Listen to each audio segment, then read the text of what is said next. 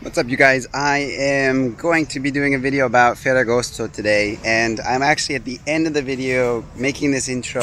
We're going to tell you why Ferragosto exists, what day it is, and basically what people like to do on a day like this. It's a very big holiday here in Italy. Every year we celebrate it just along with everybody else, but we all kind of do it in our own ways. Anyway, so I'm going to share with you what we did this time.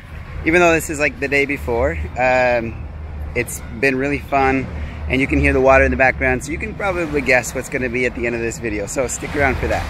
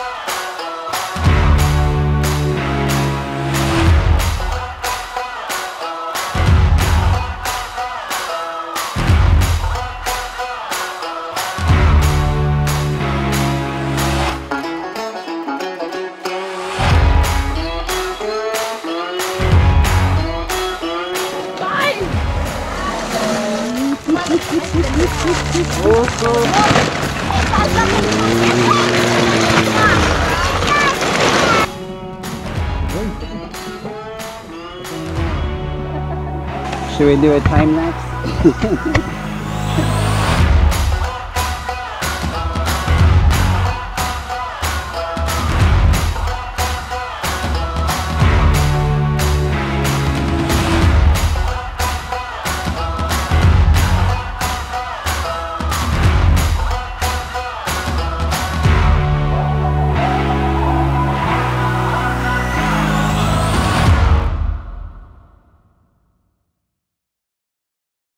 Leo, dov'è il tuo posto preferito di andare al Ferragosto? A Ferragosto? Dov'è? Sarebbe bello, il posto più bello è Tropea. Tropea? Per me è il mio posto preferito. Sono andato quest'anno, e tu? Sì, sì. Ma oggi è Ferragosto, perché non sei lì? Mancano questi soldi. Ho fatto già 3 settimane, quindi. Okay. C'è un altro posto che ti piace in Italia? Per Ferragosto? Sì, un altro posto. Ferragosto, Tropea. C'è Tropea, vabbè, la Sicilia è tutta bella. Okay, poi Sicilia. Vabbè, tutta la costa della Calabria è bella. Qua vicino a Milano c'è la Liguria, che è bella, c'è Portofino.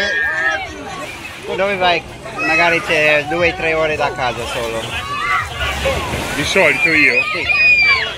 Vabbè, a me piace anche il Trebbia. Sì, giusto. Il Trebbia è bello, il fiume. Non sei andato quest'anno? Quest'anno no, ci dovrei andare. Però... Trebbia, I've been there, it's beautiful. Comunque sì, da Milano, da vicino a Milano c'è Portofino che è spettacolare. Sì.